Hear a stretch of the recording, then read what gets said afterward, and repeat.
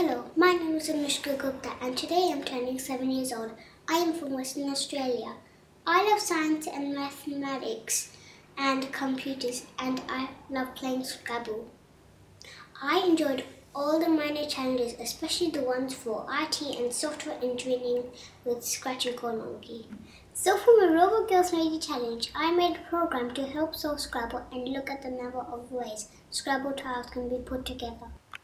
Well, safety first. In this challenge, I spend a lot of time on computers. While using computers, we should have correct posture and take breaks frequently.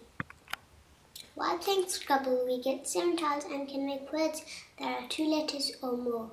The words that are acceptable are in the Scrabble dictionary, and it is a lot of hard work to remember all these words. I found a list of all Scrabble words and I loaded these in a table.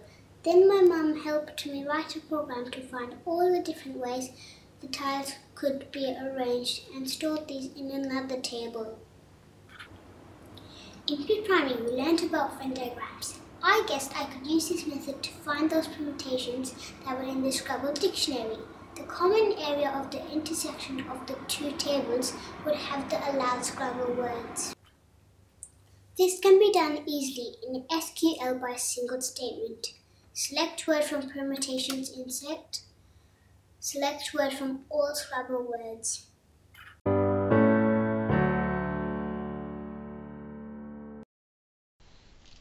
Let me show how this works. I will open the browser to access the website where my program is loaded.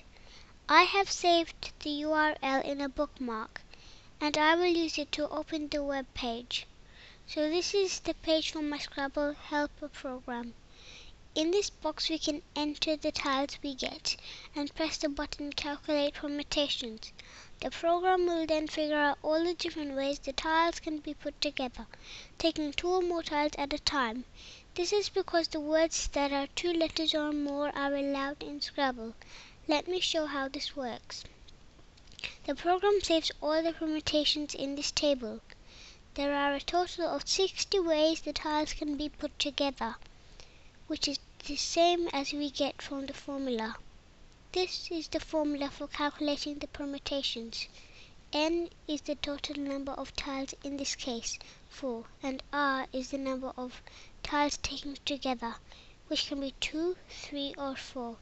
This works out to be 60. In this table I have a list of all Scrabble words loaded. So there are a total of 178,690 words loaded. If new words are added, I can add in this table. In this table, the intersection of the two tables with the word scores is shown. Big scores come first.